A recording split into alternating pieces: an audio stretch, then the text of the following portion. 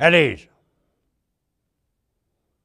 Now, some of you I know are wondering what someone like me is doing in a place like this, talking to people like you. What I don't know is why the hell you'd be surprised. Throughout history, it has been the duty, the privilege, and by thunder, the pleasure of any leader worth squat to offer words of guidance and encouragement to those about to embark on a new initiative or a major campaign. And make no mistake about it. Today, you are embarking on a major campaign. I want you to remember that no unit ever accomplished its mission without a strong sense of purpose, a keen eye for innovation, and a constant focus on the impact of their actions. Those of you here today, HR professionals at VA, require those same qualities to accomplish your objectives. Now, it's true that those are high standards, but don't worry about it. We're going to do this by the numbers, and we'll concentrate on purpose right now. And over the next couple of days, we'll take a closer look at innovation and talk specifically about impact. Now, you have the best systems, the finest facilities, and the best procedures to get the job done. But you've got something much better than that. You look around this place, and by gad, you'll see a collection of experience, talent, and commitment like no other. You span 3 generations. You come from all over the country and from a wide range of social backgrounds. But for all that diversity, you still hold in common a keen awareness of the purpose for which you serve. But don't take my word for it. As an HR professional, I feel very connected to the veterans. I feel that they've risked their life for us so that we have freedom in our country, and I'm very proud. And knowing that mission is where it starts. Our veterans are so important. They come back with all kinds of issues. And if you don't have the right person in the job that understand this, I don't think our veterans will get the service and the care they need. It's important to learn about the changing needs of veterans because as we have more people coming in and retiring from the military from Iraq and Afghanistan, the needs are extremely different than they were from Vietnam. We have more people coming in with traumatic brain injuries, more mental illnesses. So the need is such that we need to learn what the different needs are when they come in. What are the different specialties of doctors do we need to hire?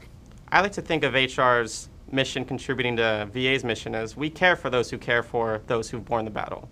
If the people who do the actual caring, the doctors, the people in the cemeteries, the benefits claims processors, their wellness is suffering, if they don't have the right systems they need, if their HR actions aren't even being processed and so they don't get promoted and they leave VA, but they were a great employee, then who suffers? It's the veterans that suffer. Our HR professionals contribute daily.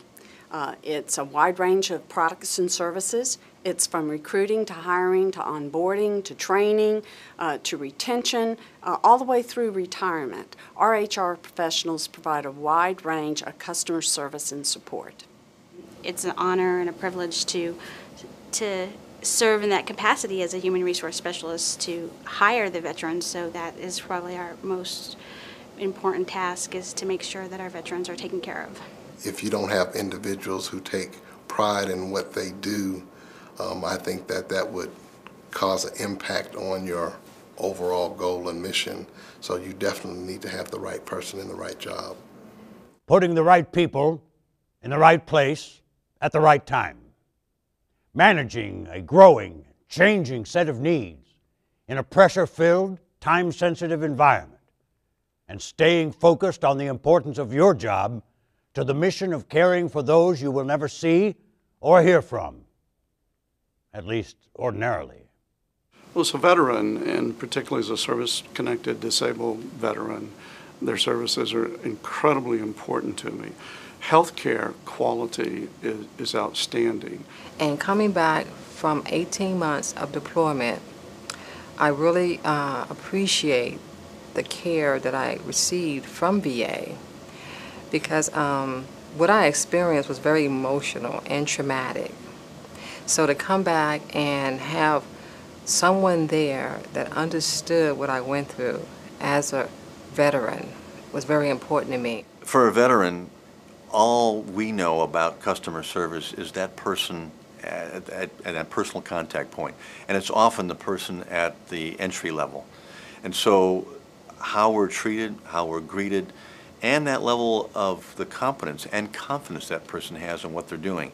The worst thing you can do is go in and have somebody either not greet you and so not recognize you as a person, let alone a veteran who's here for service, but then not have any kind of sense of where to get information, how to respond, is very troubling, because if that's at the lowest level, it puts doubts in your mind about the service you're going to get when maybe it comes to something healthcare, critical, or money in terms of benefits and those kinds of things you might be applying for. They know it. Believe me. They're aware of it every day, and you should be too. Give that some thought as you go through today's activity. That's all for now. We'll talk again soon. Carry on.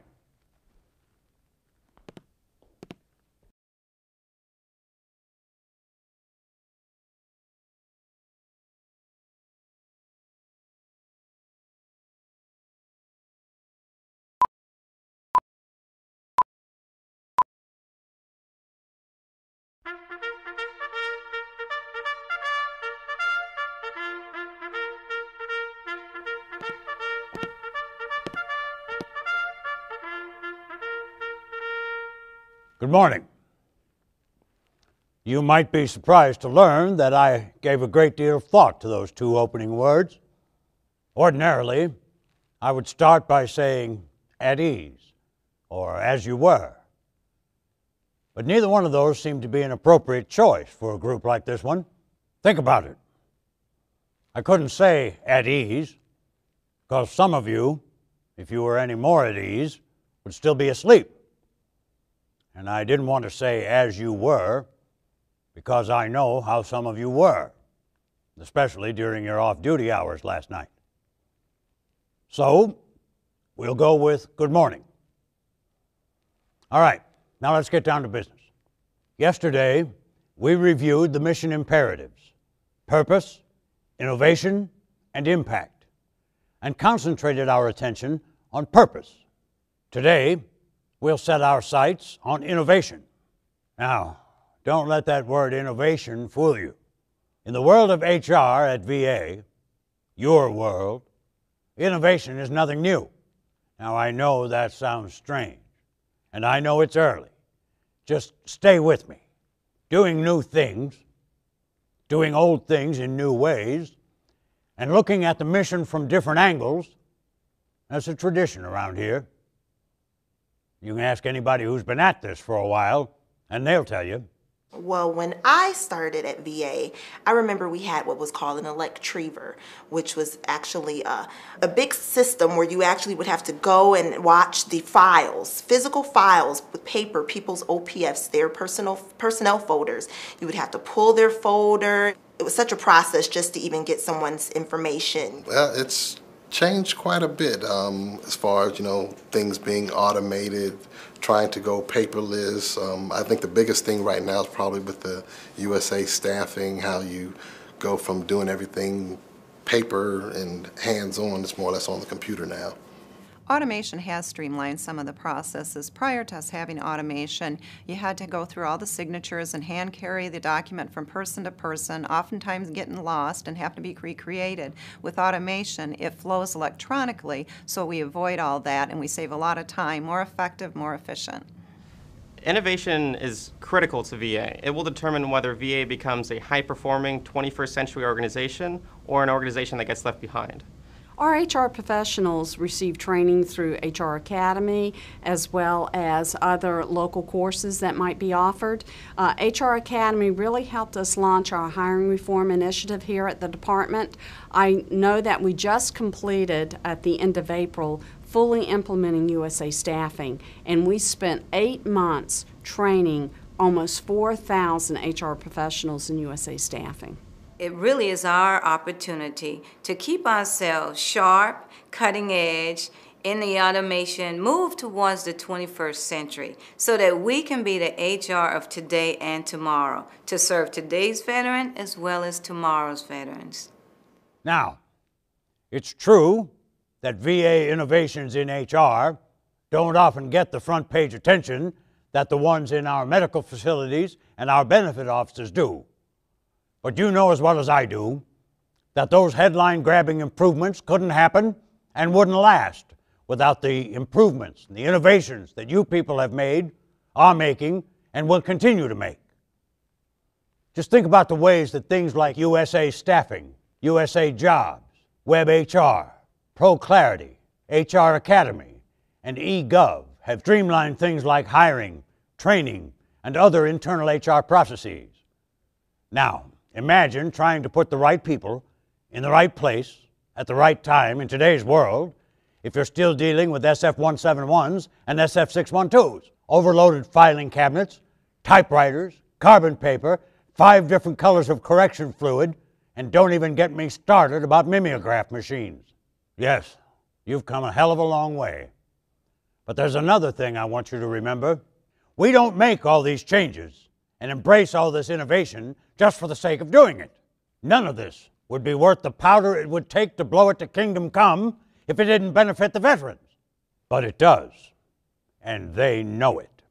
As a veteran, since I've been involved with the VA, the changes I've seen in terms of innovation and technology have been amazing. You've heard before, people have said it's not your father's VA, and that certainly is true. There are more benefits, more ways to access the information about them, more ways to apply, whether it's online applications with the benefits, whether it's being able to search out information about health care with the website that's available. Nowadays, they've even got apps for smartphones. As a veteran, service-connected disabled veteran, they take care of my hearing process, and they do it with the latest technology. And it's only getting better. The Advance Initiative is an investment in people development, workplace engagement, and talent management that's already producing innovations like transformational leadership, corporate senior executive management office, diversity training, HR Academy, workers' compensation and safety, knowledge management, and labor management forums. Innovation got us from where we were to where we are. Now we move forward. And that reminds me, one of the worst mistakes you can make in carrying out your mission is getting the idea in your head that stability is a virtue. Stability is not a virtue. It's a trap. It means you're holding your own. You're standing still. You know, it's no coincidence that this assembly was put together as part of the Advance Initiative. Because advancing is what we do. It's who we are. We're not holding on to anything. Let the losers of the world do that. We are advancing constantly toward tomorrow, and we are not interested in holding on to anything except our commitment to innovation. And we are going to hold on to it with all our strength, and we are going to make it our primary transport to the future. And when we arrive at that future, by thunder, we're going to get there first.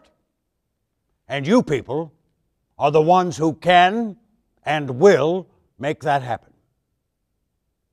Now, that's a lot to think about, on top of the busy day you had yesterday and the one you're about to have today. Take it in. Make it part of you. I'll see you tomorrow morning at 8 sharp. Now, for those of you with no military experience, that's 8 o'clock a.m. For you ex-Army types, that's 0800 hours. You Navy vets know it as 8 bells. For those of you who are in the Air Force, it's 1300 GMT. And for you Marines, Mickey's big hand is on the 12, and his little hand is on the 8. That's all.